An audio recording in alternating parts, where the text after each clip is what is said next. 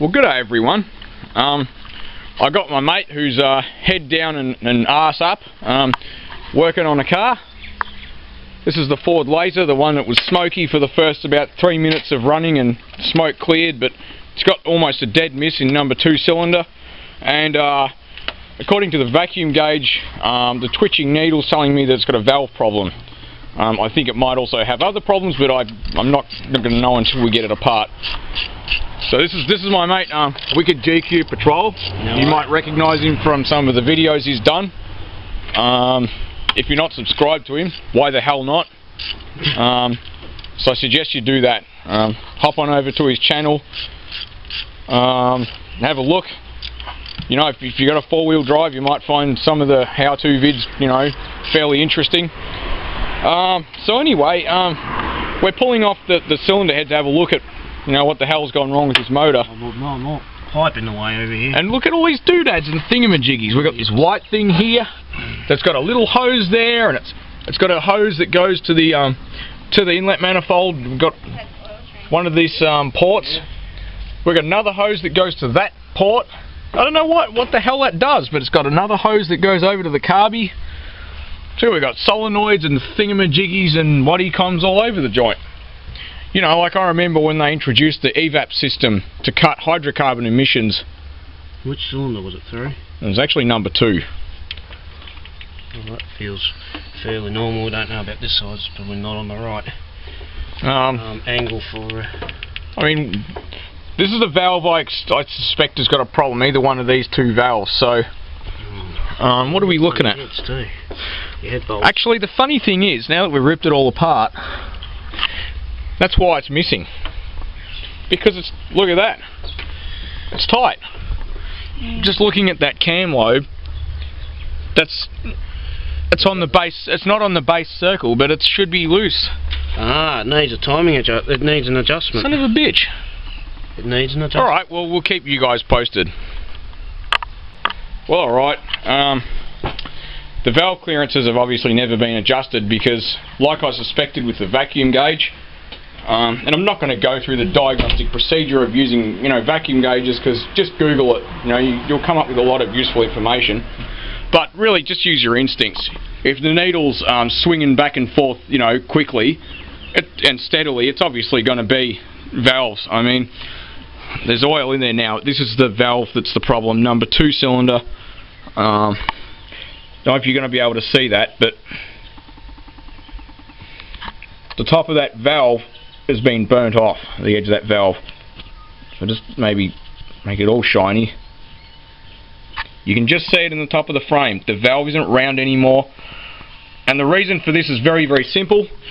I'm not going to be able to get a close-up in of the face of one of the other valves without wasting the camera, but you can see in the bottom of the frame the valve looks white, the actual face. If that's going to focus, it probably won't. You can just see the face looks white, okay? So the reason for that, understand that the valves, especially the exhaust valves, primary means of being cooled is when the valve closes and it seats. And when it seats, it transfers the heat in the top or head of the valve, I should say, and it transfers it to the seat and the cylinder head. Now, another thing to note about this valve is it's been really hot. Now, how I know that is because these valves, the faces or the heads of the valves are all flat. See, it's flat pretty much. Some of them are a little less flat, but they're reasonably flat. Okay, you can see when I shine it up with some oil. See, it's flat, right? You go to this number 2 cylinder and it's nowhere near flat. See, it's kind of started to curl over. Now that's why that valve was really the clearance was really tight, because as the valve heated up and got hotter and hotter, its ability to seal was compromised greatly. So when this cylinder was firing, this valve was partially open, not fully closed. So the lesson here is if you do not have hydraulic tappets, lifters, whatever you want to call them, you need to adjust your valve clearances. Now, I recommend every second oil change. Every 20,000 Ks, you need to adjust your clearances as per the manufacturer's instructions. You don't necessarily need to do it in a specific order if you've got overhead cam, but you do need to do it on base circle. Now what that means is with the cam lobes in their lowest downward position away from the rocker arms. Okay, so base circle, it can't be halfway sort of there, it's got to be all the way on base. Adjust it to the correct clearances. You really should use the manufacturer's instructions or workshop manual. But Mazda B series engine, look at that. There's no real corrosion around the water galleries. These are all water galleries, there's minimal corrosion around there, so these cylinder heads don't corrode. Now I don't know what the hell Mazda used to put this head on, and I know for a fact it's never been off, but this brown stuff here, I had to use like a 6-foot bar to lever this cylinder head off. You can see where I was levering it off, and what we ended up doing was I'm using the manifold to lift it off, you know, really hard. So this was well and truly glued on there like you wouldn't believe. So I'm going to pull this carby off, and the cylinder head's wasted. There's no point in, there's no real point in trying to get the cylinder head rebuilt, because it's going to exceed the value of another motor.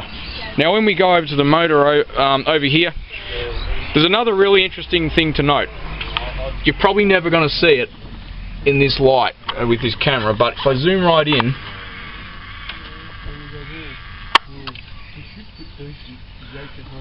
now you can't really see it on this, but what you need to note is that there's still very slight cross-hatching on the cylinder bores. Now that's impressive, because this engine's done nearly 300,000 Ks. You can sort of just see it you can just see it down there. You can sort of just make it out.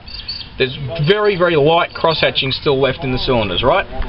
But this is a 270,000 K engine. It's 1.6 litre. It's gutless as hell.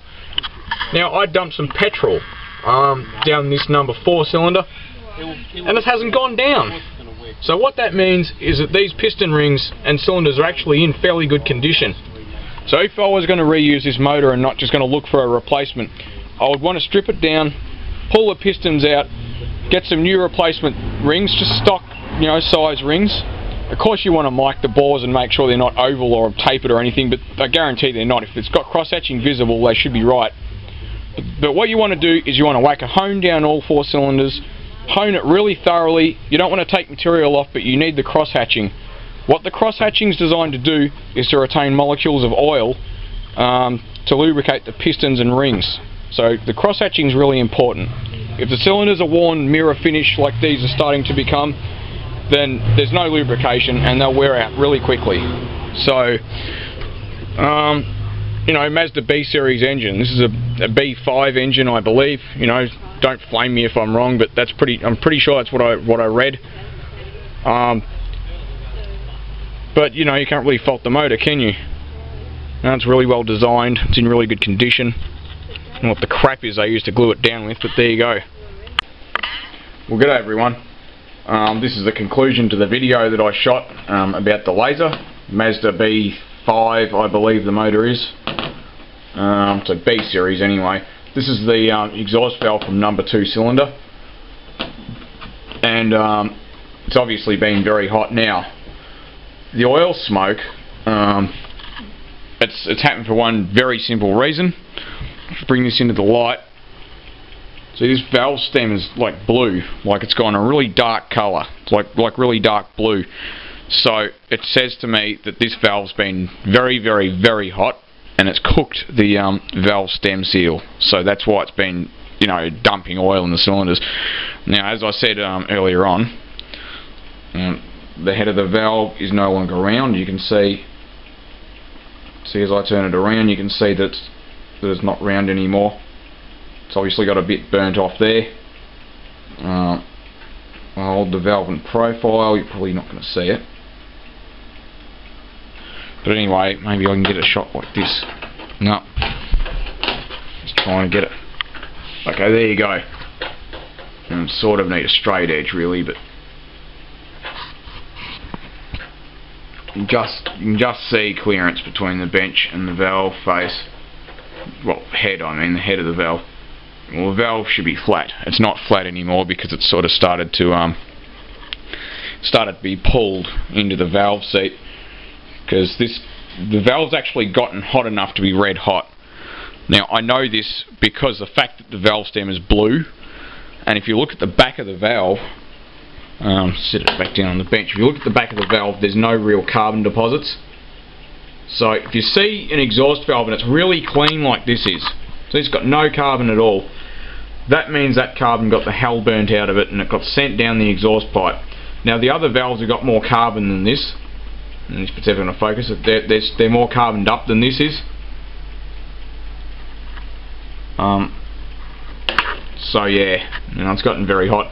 The other thing is, if I can get a close up of the face, just set that camera down there, the face doesn't look normal. It's not on a 45 degree angle, or 40, it's a 40 something degree angle. Not all engines are 45, but anyway, that just gives you an idea of what the actual face of the valve looks like. The face is the contacting surface of the valve to the valve seat, if it's ever going to focus. Focusing on the shit in the background, that's really useful.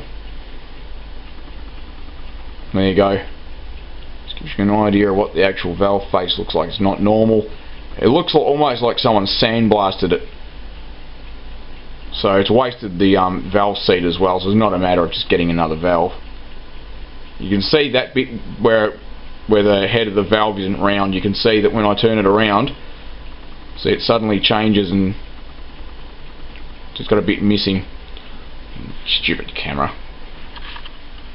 Nice bit of focus. It's not really a macro sort of, it's not meant to record really close up, but it is pretty close up. But anyway, yeah, I just thought you guys would be interested to see that. So, like I was saying earlier on, if you don't adjust the clearances of the valves and they're not fully closing, it'll destroy the valves and valve seats, but especially the valves in two ways. The first way is because the valve's open and you get basically a blowtorch effect past the valve, which is not supposed to happen. The face of the valve should be it should be a gas tight seal when the valve is in the shut position. The other thing is the heat, because remember the exhaust valve opens and you're basically getting, fire go straight out the exhaust port, if you like. So you're getting like a real lot of heat go through there past the valve, and it heats up the head of the valve. And the primary way this valve cools itself down, and why most cylinder heads are designed to have the most water flow around the exhaust side of the head, is when this face makes contact with the valve seat, it transfers the heat to the head. Really, really important. So when it's in the open position, the head heats up. When it closes again properly, gas tight seal, we've got no flame going past the head of the valve, and it cools down the valve head by transferring the heat from the head of the valve to the actual cylinder head itself. And then that is transferred to the coolant, which in turn via the radiator gets transferred to the atmosphere. So adjusting your clearances is really important. Also note that cars with hydraulic lifters, there's actually intervals where you're supposed to collapse the lifter down with a lifter collapse tool. Falcons, for example, you can make the tool yourself if you can be bothered. You're supposed to check the clearance of the, and make sure that, you don't need to replace the shim, because Ford Falcons use a shim above the lifter. If you're actually going to do that, though, I recommend you buy either a lifter repair kit, which comes with all the rubber seals and the little retaining plastic things that hold the pivot heads on. So you can rebuild the lifters, because they'll leak and they'll never work properly again if you don't, or just buy new lifters. But yeah, valve clearance is really important.